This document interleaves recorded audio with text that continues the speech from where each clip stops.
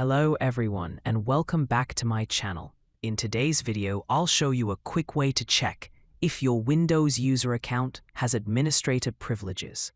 Knowing this is important because administrator privileges determine your ability to install programs, change system settings, troubleshoot problems, or perform tasks that affect other users.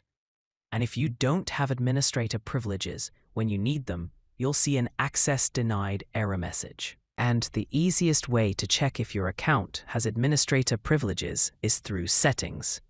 Open Windows 11 Settings.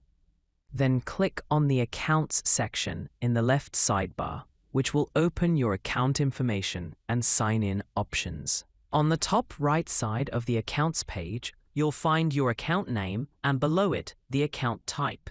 If it's Administrator, your account has administrator privileges, and if it's Standard User, your account doesn't have administrator privileges. Even if you're signed in with a Microsoft account, the same label will appear. This is the simplest way to visually verify your account, and it works effectively on both Windows 10 and Windows 11.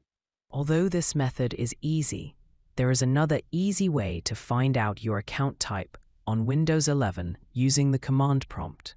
By executing a single command, you can find out your account type on Windows 11. Open the command prompt window, then enter the command whoami/groups to view the group membership of the logged-in user. Once you run the command, it will display all the security groups to which your account belongs, whether local or domain groups, as well as the attributes of each group. Review the results or command output. If you see a line containing built-in administrators or simply administrators, depending on the format, your account is a member of the local administrators group, which means your account has administrator privileges. If there is no entry for administrators or built-in administrators, your account is not a local administrator. Of course, if you're a member of the administrators group, that means your account has administrator privileges. That's all in today's video. In any way you can find out your Windows account type. If you found this video helpful, please like the video, subscribe to my channel, and activate the bell button so you don't miss the next video. Thanks for watching, and see you in the next video.